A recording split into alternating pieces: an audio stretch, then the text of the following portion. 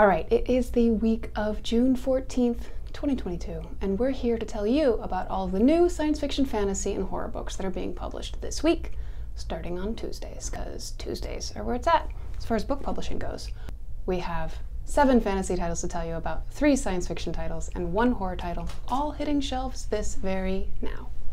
Also, I'm filming this while traveling. Please bear with me because the ring light didn't make it into the suitcase, so if there's reflections on my glasses, funny shadows, we're just gonna have to cope with it because I've already stolen all of the lights that aren't nailed down.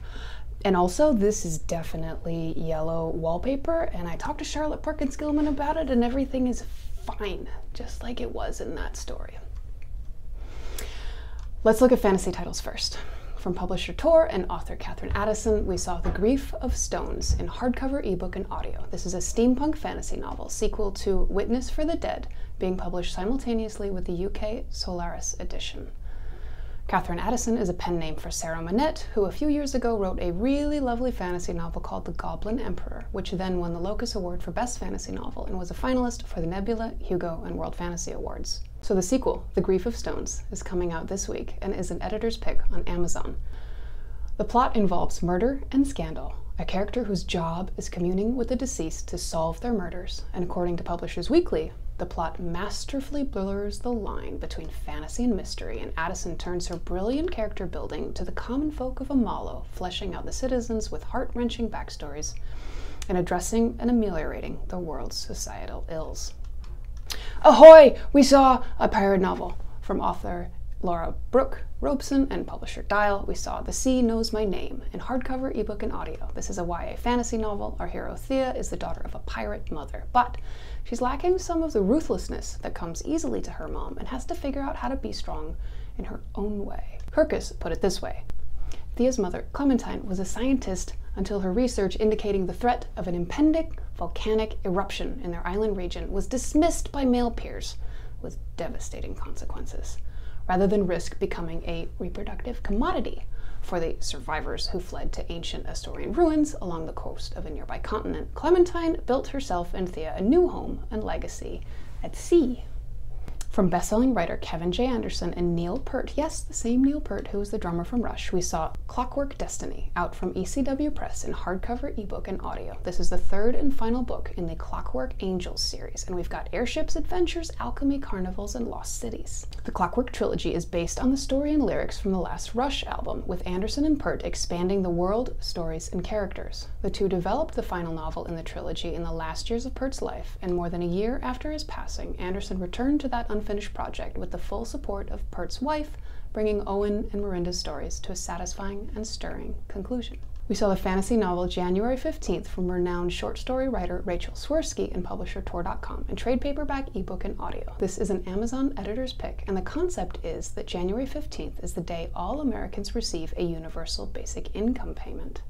Some people use it in meaningful ways, like a middle-aged mother who is able to leave an abusive husband, and others find ways to be wasteful, and various other humans do human things with their money, because what is more human than inventing money anyway? Money is totally made up.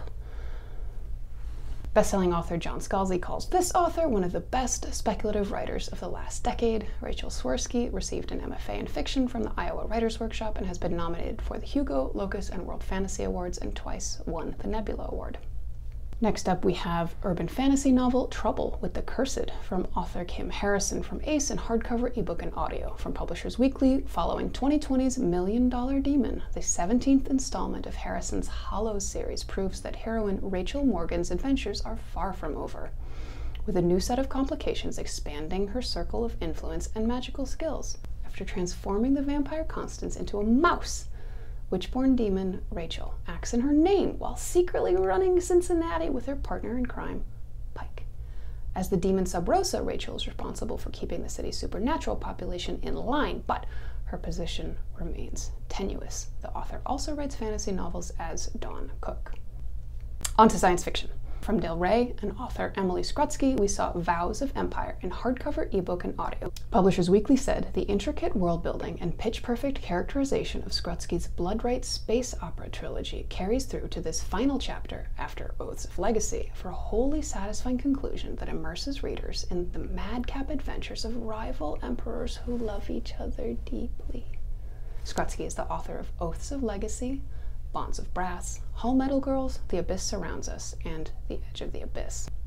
Next, I'll mention one horror novel we saw by author Coy Hall. It's called The Hangman Feeds the Jackal, and this book is coming out from Nose Touch Press in trade paperback, ebook, and audio. It's about a gunfighter who's worried about a hangman who's trying to kill him, and this is an aside, but my sense of American Western mythology is that the hangman's gotta go after someone and the gunman might be the rational target.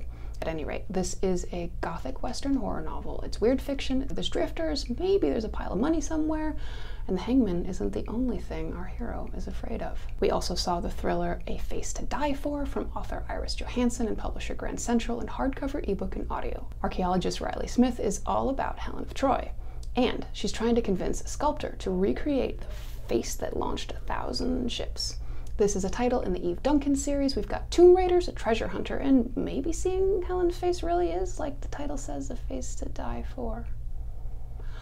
I like the multiplicity of puns in the title, as you remember Marlowe's line about the face that launched 1,000 ships, which maybe our protagonists aren't the only ones who might be willing to die for Helen's face, because it seems like a lot of people would have to die to launch 1,000 ships, because that means war. Okay, let's move on. I'm getting way too deep into the tangent. Okay, quickly, I'll run through a few more titles so you know about them, but we'll move fast. From Inkyard Press and author Sasha Alsberg, we saw Breaking Time. This is a young adult fantasy time-slip romance novel coming out in hardcover, ebook, and audio. Our hero Clara finds a Scotsman brought forward in time, which reminds me of that old joke about a real Scotsman. Are all real Scotsmen time travelers? I think we all know the answer is yes. From Daw and Michael W. Gear, we saw Implacable Alpha. This is an SF novel, the second in the Team Size series, in hardcover, ebook, and audio. Next, from Balzer and Bray and author C.J. Redwine, we saw Rise of the Vicious Princess in hardcover, ebook, and audio. This is a young adult fantasy novel, the first in a duology, about a princess determined to bring peace to her kingdom despite the personal cost. What else? There's always more books. That's what's coming out this week, but we'd also like to tell you about a recent book or two we reviewed in Locus, in case you missed it. The Unfamiliar Garden by author Benjamin Percy came out from Mariner Books in hardcover in January of this year. The plot involves a meteor shower, ritualistic murders, and the disappearance of a precious daughter. Locus reviewer Gabino Iglesias described the book like this. The Unfamiliar Garden is the second novel in Percy's Comet cycle, which began with The Ninth Metal and ends in June of 2022 with The Sky Vault. However, reading the preceding novel is not a requirement to enjoy this one. The Unfamiliar Garden works perfectly well as a standalone novel, and it's one that speaks volumes about Percy's talent for creating worlds and then twisting them into something that feels entirely fresh. At once a dazzling science fiction story, a dark, gritty crime novel that dips its toes into horror, and a touching narrative about a broken couple learning to cope with a major loss while never giving up on their missing daughter. This is one of those rare novels that offers something for every kind of reader. The other recent title I want to bring up is Memories Legion, The Complete Expanse Story Collection by James S.A. Corey, which came out in March 2022 from Orbit US in hardcover. Our reviewer Russell Letson had this to say: the long main storyline of James S.A. Corey's Expanse series, 9 volumes released over a decade, wrapped up with last year's Leviathan Falls. At various points along the way, though, Corey, aka Daniel Abraham and Ty Frank, produced shorter pieces that did not extend the main narrative but filled in some gaps before, between, and after its episodes. Now these stories, plus a new one, are collected in Memories Legion, along with author's notes commenting on the genesis of stories and their places in the series. For example, story The Butcher of Anderson Station shows how Fred Johnson got that reputation and what set him on the path taken through the main body of the Expanse storyline. Like several other entries, it recognizes the ruthlessness with which organizations grind up individuals for some notion of a greater good or cause. From the start, this has been a series that acknowledges the human and the humane, even while fighting space battles, chasing and escaping, confronting monsters, alien and otherwise, and blowing stuff up. Thanks for watching.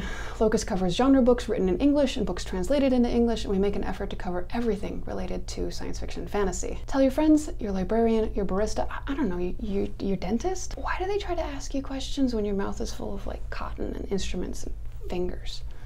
Last time I was at the dentist, I asked the hygienist if she knew any knock-knock jokes, and she thought about it for a second, and then she said, "Why can't you take atoms at their word?"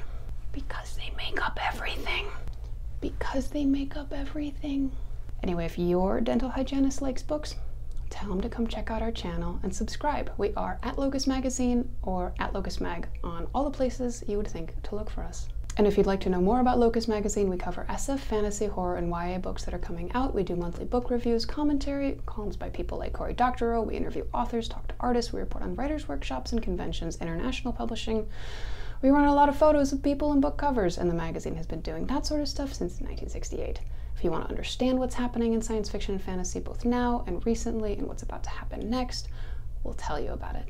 Go check us out at our website, www.locusmag.com. You can subscribe to the print magazine. Locus is available in a digital edition, or you can donate to what we do via our Patreon or direct donation. We are a 501c3 nonprofit.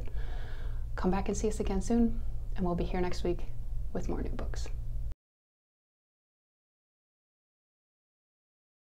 About that reputation. Oh, I have to do that again. Gotta put the emphasis on the right syllable. Didn't have enough air to do that one. Okay. Novels that author. I made it almost to the end of the sentence before I goofed it. Okay.